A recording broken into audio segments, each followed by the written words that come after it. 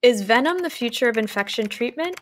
Venom from diverse organisms, from snakes to bees to spiders, harbor antimicrobial components that can be used and engineered for therapeutic purposes.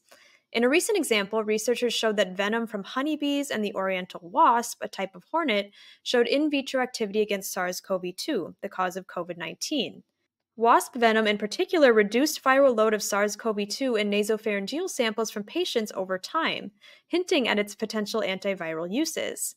Other examples have shown that bee venom can be an alternative to antibiotics in treating bacterial infections, and proteases in snake venom can inhibit biofilm production by bacteria. The proteins may be leveraged as antivirulence molecules in the fight against antimicrobial resistant infections.